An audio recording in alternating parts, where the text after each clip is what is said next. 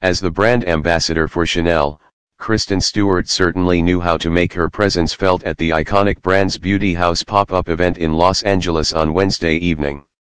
Not only did she cause a stir when she had a rare reunion with her Twilight daughter Mackenzie Foy, the personal shopper star also took the opportunity to express her interest to star in the upcoming Charlie's Angels reboot. Guests at the Chanel party included many famous faces such as Cindy Crawford, Tessa Thompson, Billy Lourd, and Reese Witherspoon's daughter Ava Philippe. But it was when Stewart, dressed in a chic black and white ensemble, posed for pictures together with her Twilight co-star Foy that caused much excitement at the event. Besides the fact that the two actresses looked so good together, the reunion was rather timely as 2018 marks the 10th anniversary of the release of the first Twilight, which shot Stewart to fame.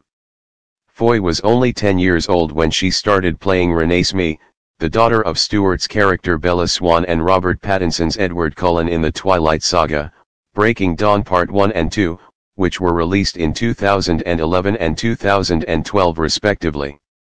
Now 17, the former child model is almost as tall as her Twilight mom, who is just 10 years older. Since Twilight, Foy had starred in other films such as Interstellar, 2014, and The Little Prince, 2015. Later this year, she can be seen opposite Keira Knightley in The Nutcracker and The Four Realms. Needless to say, the reunion made many Twihards deliriously happy, judging by their reaction on social media. Kristen Stewart wants to be a Charlie's Angel. In the same evening, Stewart also took the opportunity to reveal her hope in starring in a new reboot of Charlie's Angels that will be directed by Elizabeth Banks, Pitch Perfect 2. Stewart has been linked to the Sony Pictures project since last September, and it appears that the Californian native is all for it, as she tells ET in an interview that she would love to do it. "I hope that comes together. You never really know that you're going to be making a movie until you're, like, standing on that set. I'm an enormous fan of Liz Banks and I think that she's the perfect person to tell that story in this era. I would back her absolutely all the way." The film is based on the 1970s hit TV action series that made household names out of Kate Jackson, Farrah Fawcett, and Jacqueline Smith. Featuring the adventures of three female private detectives who work for an unseen boss named Charlie, the franchise was successfully remade for the big screen in 2000 and 2003 with Cameron Diaz, Drew Barrymore, and Lucy Liu.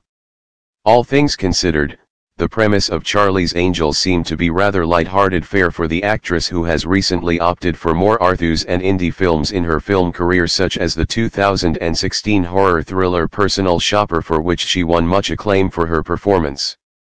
The 27-year-old, however, felt that Charlie's Angels, if made right, could make for a good female empowerment film, especially in today's cultural climate, as she explained to ET. "The movie should still be fun, but if you ground it and make it about women that really know how to help each other, it'll be perfect to release now. We're all together and strong." Until she receives the green light for Charlie's Angels, Kristen Stewart is not resting on her laurels. Seen earlier this year in Lizzie, a film about the infamous 1892 Borden family murders, the actress will appear next in the literary drama J.T. Leroy and the action thriller Underwater. Besides being the face of Chanel campaigns, Stewart has also added director to her resume. Last year she made her directorial debut with the dramatic short film Come, Swim, which went on a film festival circuit.